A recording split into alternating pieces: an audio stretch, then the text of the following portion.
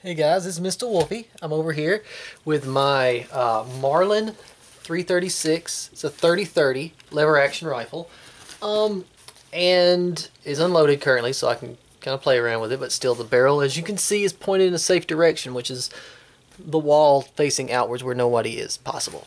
So, stay safe. That's the main thing. Stay safe. All right. So, point is, a lot of people have.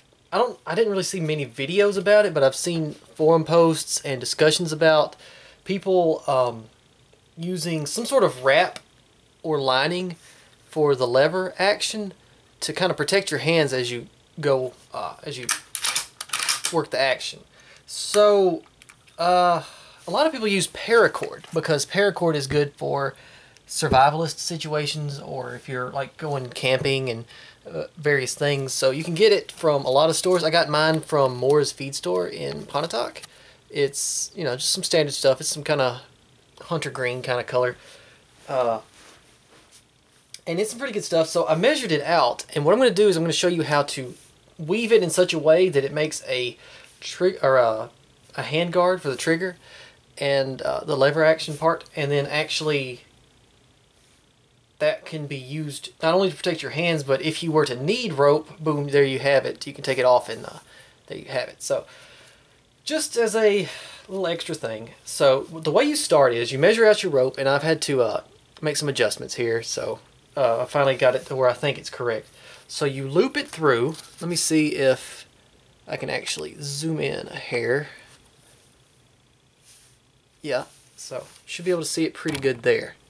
Alright, so you loop it through, and you make sure that it is even at the top. So I've got it even up here at the top. So now, well, I can get my camera adjusted. Now I tie it in a knot. Make sure the knot, well, I got the knot backwards, but that'll work. I can just do it that way. So make sure it's still even at the top, and it is. And then what you do is, while the knot's tied pretty good and tight, you spin it around to where it is on the inside of the lever. Okay, now here comes the part where it begins. And this is just simple weaving. You can do this, you don't have to do this for the lever. You can do this to make bracelets and all kinds of things people use. So what you do is you slip, let's start this side so you can actually physically see it on the camera. So you slip this through the lever, as you can see. You take the other side and slip it down into the loop. I'm trying to do this by watching the camera, which is hard. And then you take the side that went through the lever and bring it up through the other side to where when you tie it, it forms a bit of a knot there. And you pull it good and tight. Okay, so there's that. And I saw this tutorial on a forum, so I'll link to the forum so you can actually see how it works. So you repeat the process. Very careful to do it. Well, first off, this is important. You switch sides every time. So this time I'm going through with the side that I began with, but in the other direction. So that then I slip through, bring it up, tie it tight, and it has begun to kind of form a layer there. So at that point I just sort of weave it back and forth in the pattern that we began the first time.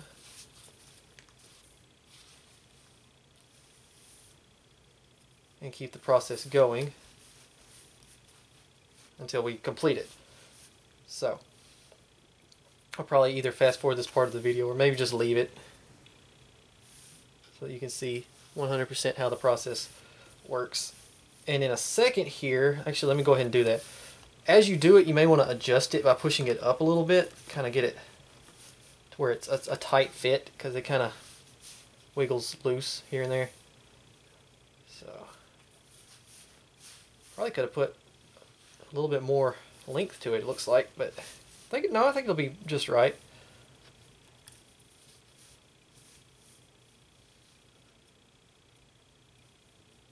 Yeah, I think it's going to be perfect, actually.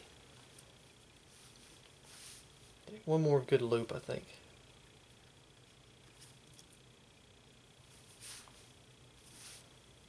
Maybe get one more through there without it. Without the nylon looking bad. Yeah, that's what's going to happen. This is going to be the end of the line here.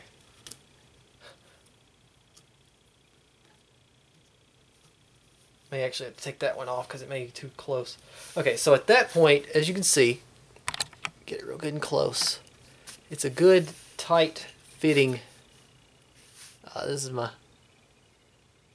African children aid bracelet. Anyway, it's a nice, good, strong wrapping that will protect your knuckles as you work the lever. So that way it's not constantly cutting. And you know, if you did that constantly, it's still going to bother your hands, but that's definitely better than middle on hand contact.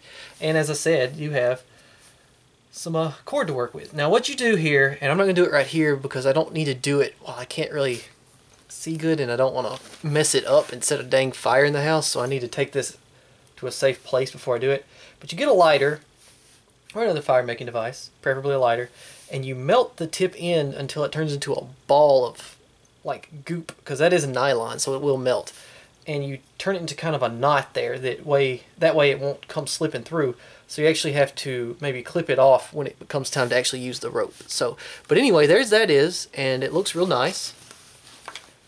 And it gives you some protection to cock your lever, and you'll be doing what you got to do with whatever you happen to want to do with your lever action. And it works with any lever action. I mean, I just happen to have this 30-30. You can do it on your 22. You can do it on your 357 Magnum, whatever you want to do, whatever brand name. It doesn't matter. The lever is basically the same, except some have more of a loop, so you're going to want to use more paracord. So, well, anyway, there's that. I hope it was at least mildly informative. Probably, you know, I'm sure people have done better videos and better examples of this than me. I just thought I'd do one. Anyway, guys, peace out. This has been Mr. Wolfie. Love you guys.